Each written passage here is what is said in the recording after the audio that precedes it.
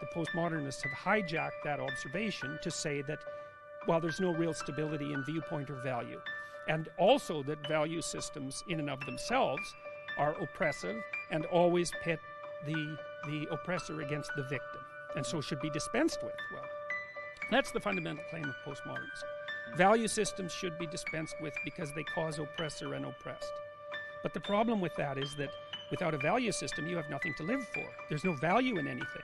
It eliminates your responsibility if you don't have a value system, so that's a plus. But without up and down, there's no movement up. There's no motive force forward. There's nothing positive to push back against the suffering that's intrinsic in life.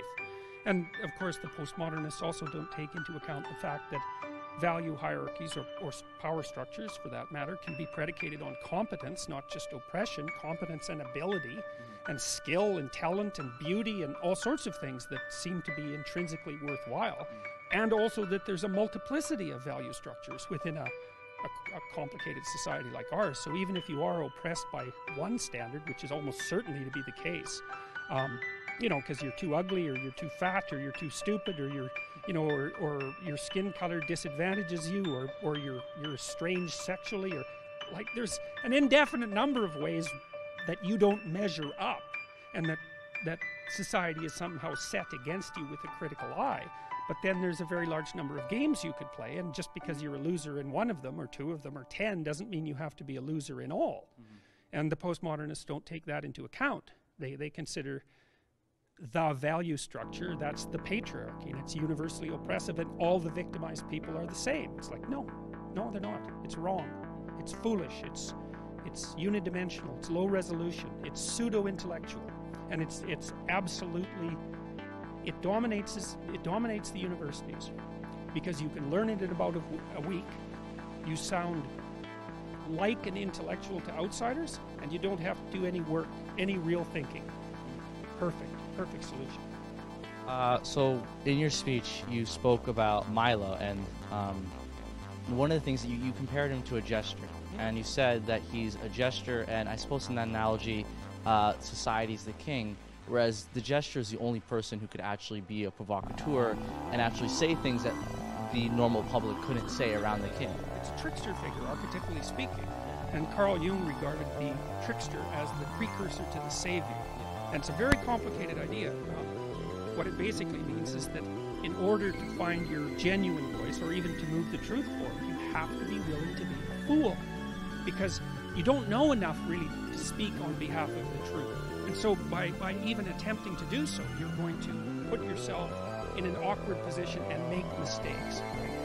And so you have to be willing to do that. And so that's really Milo's position. He's a provocateur. But many of the people who are coming out in support of free speech, let's say, are comedians. Joe Rogan's a good example. You know, and I think it's because, and one of the things that's really interesting about comedians is that comedians say what everyone is thinking, but won't say. And that's why people laugh. It's like, what's his name, that Canadian comic who's always making racial jokes. Russell? Yeah. Russell Peters. Yeah, I mean, it's so interesting to watch him because he goes in front of 60,000 people.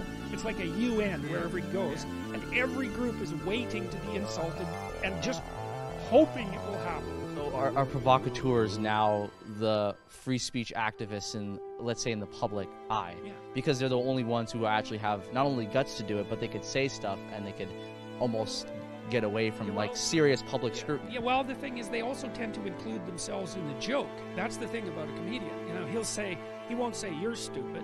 He'll say we're stupid, and here's how. And then maybe he'll use himself as a classic example, and everybody goes, oh yeah, we really are stupid like that. And, you know, that's good comedians do that. It's one of the things that's really characteristic of British comedy, because the Brits always, in their comedy, in their satire, they always include themselves in the population of those who are being satirized.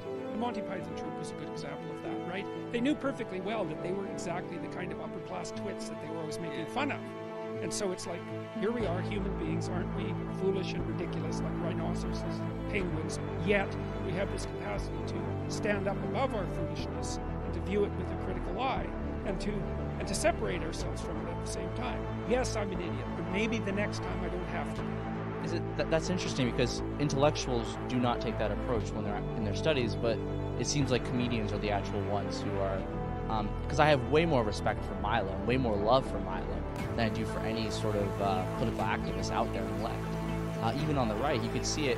People are afraid to say what they want to say. And it seems like provocateurs and people like Milo are the ones who actually have the balls to actually say what's on their mind. You saw that that sort of thing very, very frequently in the 1960s by the Canadians of the left, because a huge number of people who were Canadians were speaking on behalf of the same ideas that the students of free speech and so forth were speaking out for back in the early 60s. And so the comics can out ideas from across the ideological spectrum. The issue is that they don't have to give a damn. It's because, well, I'm a comedian, so I can't take a joke. And the more bitter and pointed the joke, often the funnier. The more provoking, the more it moves close to that edge of forbidden speech, the more funny it is, and the more of a relief it is. And so, so Milo, Milo's a trickster, no doubt about it. He's an archetypal trickster. And that's why people who fight for freedom of speech love him, because he's bringing that issue to the forefront. Well, and he's a really what would you call it, a very, very unsettling phenomenon, because he's got.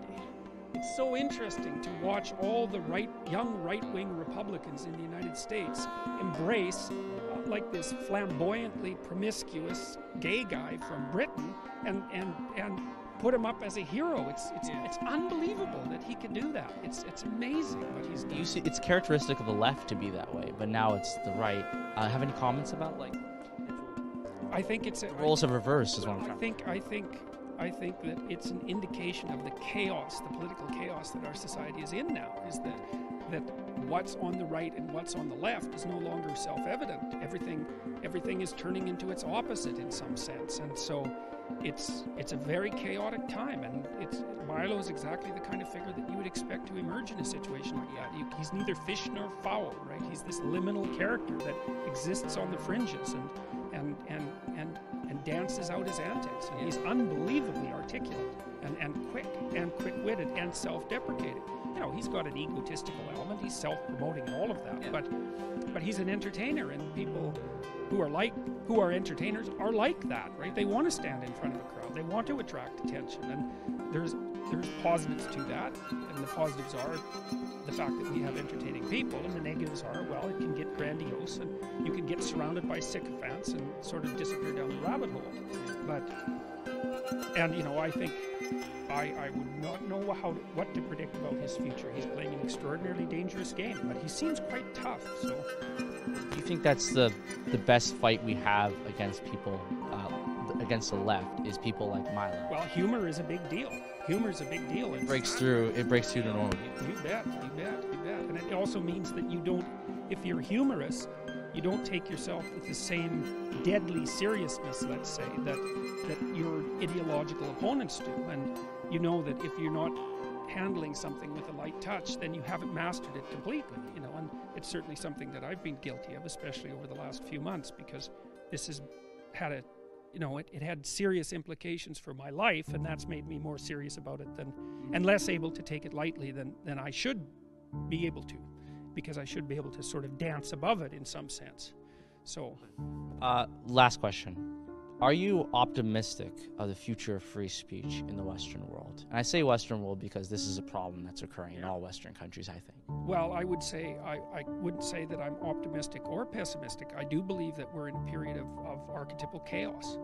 And anything is possible in a situation like that. And small things can be determinant. Well, I can give you an example. So, for example, at that free speech rally that was held after I released my videos, students organized that, a student from Hong Kong who was concerned about free speech. Well, there were